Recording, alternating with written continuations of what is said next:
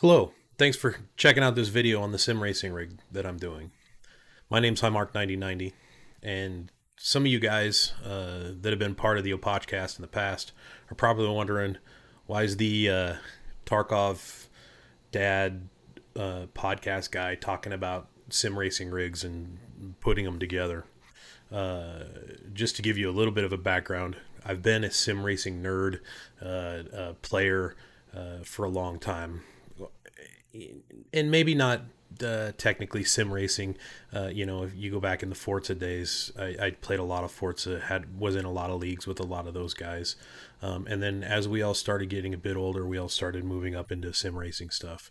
But even before the Forza stuff, I remember running the old NASCAR games back in the late 90s on some old 46 PC that I had. So I've been around sim titles and sim racing for quite a long time. So it's always been in my heart, and I've finally gotten to the point in my life where I can start affording some of the more advanced things for sim racing, and decided to jump into that era, if you will, with this new rig that we're going to be talking about today, from the guys over at Sim Motion. This video is going to be a build. I'm going to have a complete time lapse of me building this from start to finish, including all the unboxing and even some of the goof ups I did along the way, because this is my first extruded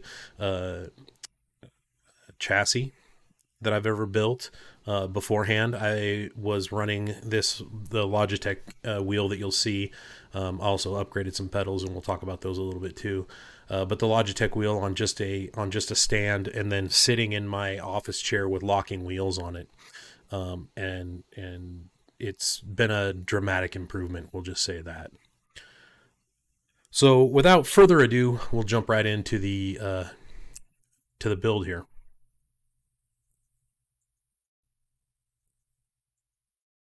All right, so this is the unboxing of the and build of the Premium Aluminum Extrusion Chassis with GT seat from the guys over at Sim Motion.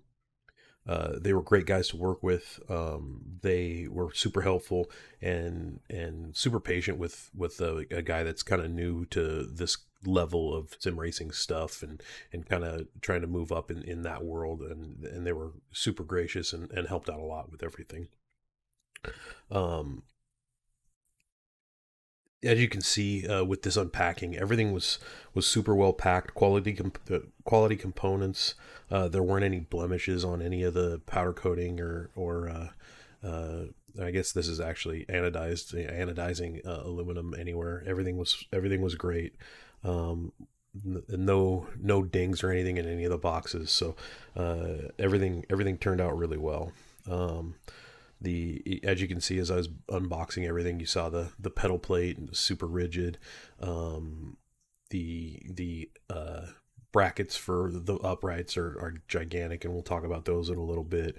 My only gripe with the pedal plate is there aren't enough mounting holes for the V&M pedals that I had. I ended up having to drill out the plate to add bolts on one side for each set of pedals. So not quite enough there. Would have been fine if I would have got the mounting plate for the V&M pedals, or if I was mounting any system that had a mounting plate, wouldn't have been a big deal.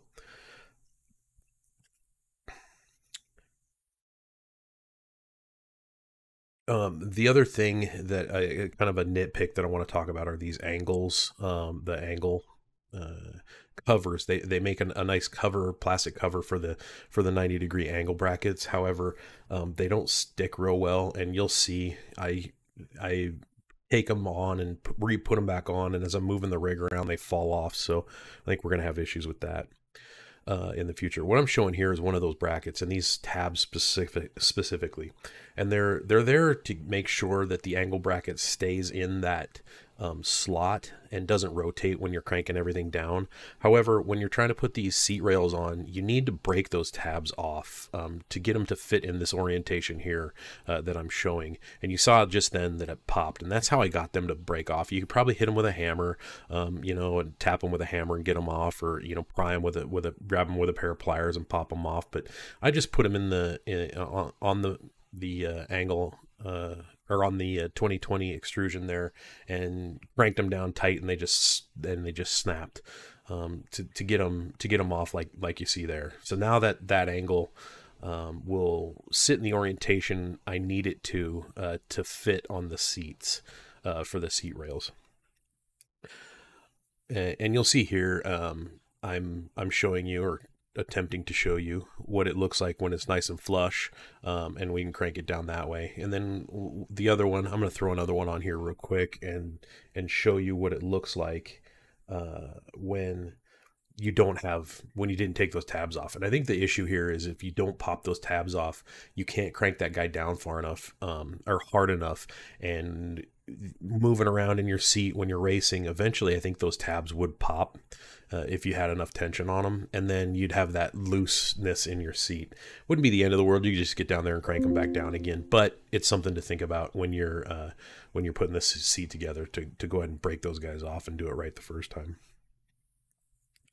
What I decided after this was to actually pull these rails off and attach them directly to the chair itself. Oh, another thing I want to talk about here is I decided to put the feet on the bottom of the rig now, instead of when the instructions actually tell you to, because they tell you to do it almost at the very end when the whole thing's assembled. And I figured it was easier now when I could lay it flat and easily get to the bottom of them to put the T-nuts in and the plastic feet on. Again, kind of another nitpick.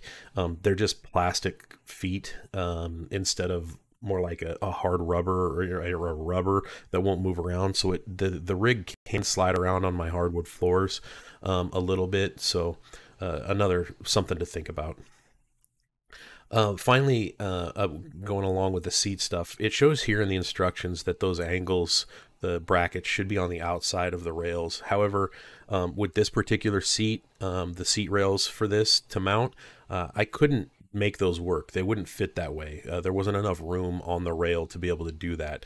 So I ended up attaching the rails directly to that 2020 extrusion, and then you'll see here in a minute I actually moved the brackets to the inside. Not a big deal, but just something to observe, that the instructions tell you one thing and that didn't work with this particular seat. Different seat might be different, a different solution there. Those might work that way, but this particular seat, they didn't work.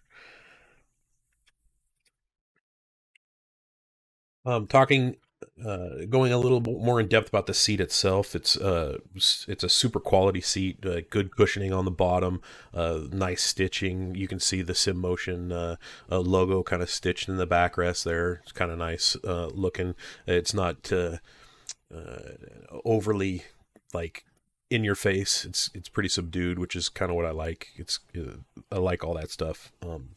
However, the one thing I will say about the seat is, as you can tell, I'm kind of a bigger fellow.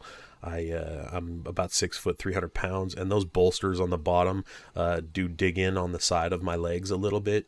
So if you are a bigger guy, you may want to look at maybe sourcing this rig without the seat and finding, you know, a seat for bigger guys. I'm using it more as a motivation to drop a few lbs, but you know.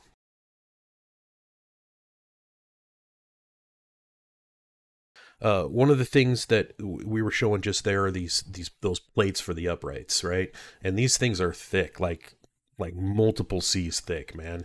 I actually measured them with the calipers, and we're at 10.5 millimeter thick. So, and it's the same thickness for this wheel plate that we're showing as well. So I don't think there's going to be any issues with rigidity or anything like that, even when using more high-end direct drive wheels. Those 20 Newton meter wheels shouldn't have an issue with this wheel plate in the uprights either, because it was super solid when I cranked it down.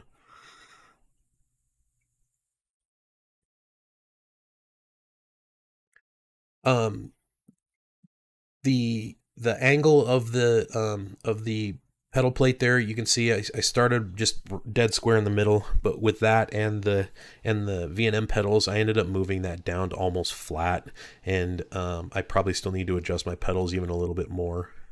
Another minor nitpick that I have is the plastic covers that cover that extrusion. You can see them there on the top of the upright. They're made out of a pretty brittle plastic, so you need to be super careful when you're kind of hammering them on that extrusion to get them set. I actually broke one of the bigger ones for the base there. Not a big deal. I just moved it to the front. You know, that's going to be up against the wall anyway, so you can't see it. But you do need to be pretty even with your pounding and kind of gentle at first to get them all on there and get them close. Otherwise, you can crack and break it. The other minor nitpick I'm going to have is the T-nuts. I had an issue with those multiple times, specifically here with this the shifter, putting this thing on over here. You'll see me struggle with it for a little while because I had a T-nut that just kept falling in. It wouldn't stay there, and the minute you tried to put a nut on it, it would just kick sideways and fall down. So I fought with that for a while, and so I think I may have rather had the other style T-nuts that are a little wider and aren't spring loaded, or maybe the ball tint ones and pay a little more, but I don't know. That again, a super minor nitpick, and when it comes to this whole rig in general. You coming up here, you'll see where I had one of my major screw ups. I looked at the instructions completely wrong and realized that I put that wheel plate on backwards. So I ended up taking the wheel plate off, rotating it around, putting the wheel on the right way, and then getting it back on there. And this is again where those T-nuts kind of bit me in the butt. I kept trying to put them on, holding this big heavy plate, because it is a heavy plate with that 10 millimeter thick stuff, and trying to get the bolts screwed in, just kept knocking the T-nuts down, and I had to fish them back up and get everything ready. So adjustability, everything's completely adjustable. I left everything kind of loose to the point until I felt like I got where I needed to be. I still think I might have the uprights a little too far away, but I'm still playing with adjustments there. Overall, I'm super happy with the system. I'm glad I made that purchase, and now for the grand reveal.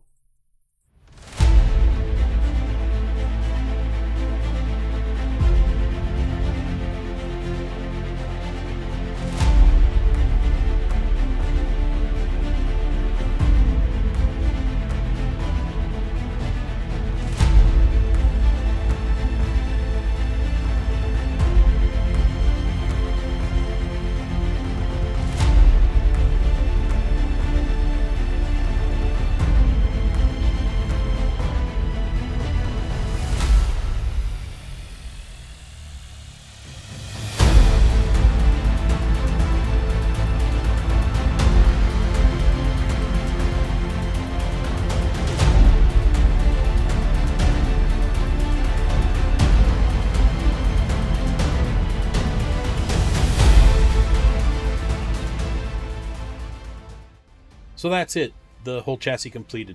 I think the build took me about 3.5 hours total to go through it. I'm pretty mechanically inclined, so you know, give or take a few hours depending on how mechanically inclined you are with the stuff. There were some fiddly bits that were kind of a pain in the butt. Like I said, those spring T-nuts gave me a fit in a couple of locations where they just kept falling through. If you didn't have it lined up exactly perfect, and you tried to put the screw in, it would kick sideways and just fall down the extrusion. So fought that for a little bit on a couple of locations there. Obviously just screwed up putting the wheel plate on backwards, and dealt with that for 20-30 minutes easily as I fought with that one. So you know, you could shave some time off of it for sure, depending on how efficient you are with building the system. Yeah, impression so far, really enjoy it. If you're planning on, especially if you're planning on upgrading to load cell pedals like I did here with these V&M pedals, there would be absolute no way that I could run these load cell pedals in the old rig that I was running, right?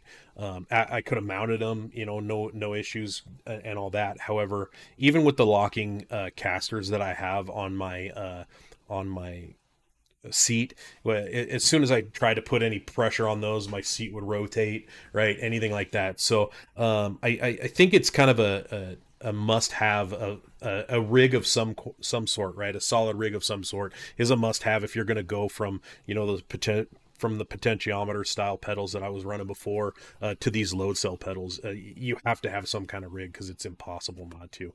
Also, the force feedback, even with the kind of low end, Logitech wheel that I'm running, the force feedback effects are pretty significantly different when they're attached to something that's just completely solid.